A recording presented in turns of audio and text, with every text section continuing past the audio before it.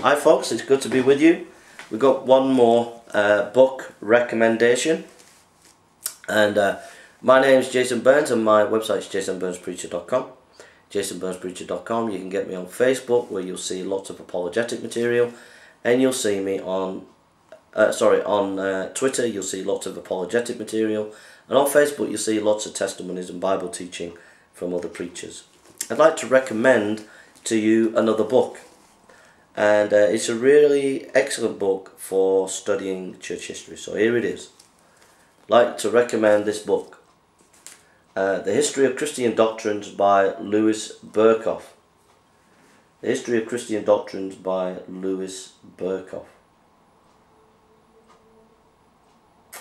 The History of Christian Doctrines by Louis Berkhof. The Evangelical Quarterly says this about this book. Before we do, it's published by the Banner Truth. So it's published by the Banner Truth. There you can see the Banner of Truth. And the Evangelical Quarterly says, the work is truly a great one, and it promises to retain for a long time its place among the most valuable books in theology. It is especially serviceable as a handbook on the special subject which dealt with, as might be expected from a man holding so high a position in the theological world as to be in line with such princely theologians as Charles Hodge and Benjamin Warfield. The book is ably executed and forms a worthy companion to those by the same author which preceded it, and to which reference has already been made. It makes a fitting completion of the set on dogmatics.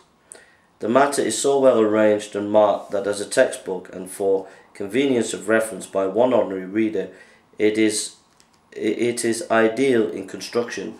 Attached to each section also is a number of questions as aids and further study. A list of books on each subject is also given. These add very considerably to the value of the volume. And so in here we have subject matter of the history of dogma, the task of history of dogma, the method and division of history of dogma, history of the history of dogma, the apostolic fathers and doctrinal view, preservation of the gospel, reform movements in the church, the apologist and the beginnings of the church theology, anti-Gnostic fathers, Alexandrian fathers, monarchism, the Trinitarian controversy, Christological controversies, grace controversies, etc. So it's a really good synopsis of church history and its theological arguments and developments and teachings. If you don't know church history, you're going to be in a weak position, because many of the heresies that are being pumped out today, are really just old heresies. Like, for example, the Jehovah's Witnesses is just an old heresy called Iranianism.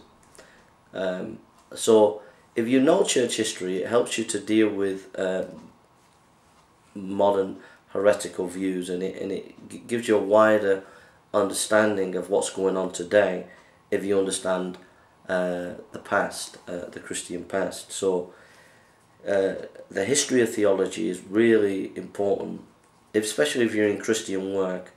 You need to have some kind of grasp of how theology has developed and what the main debates were, etc. So this is a really good book.